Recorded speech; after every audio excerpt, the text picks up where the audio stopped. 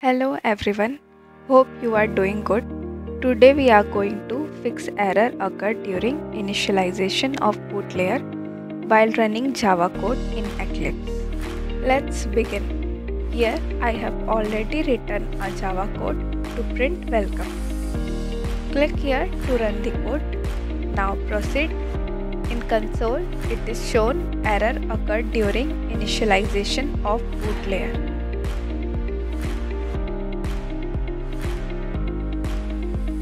To fix this error, we have to right click on our project, then select build path. Here we have to click on last option, that is configure build path. Now we can see properties page is open for our project. Under libraries, we can see in class path JRE system library is selected.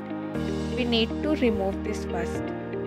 Next, in module path, click on add library, then select JRE system library, then click on next.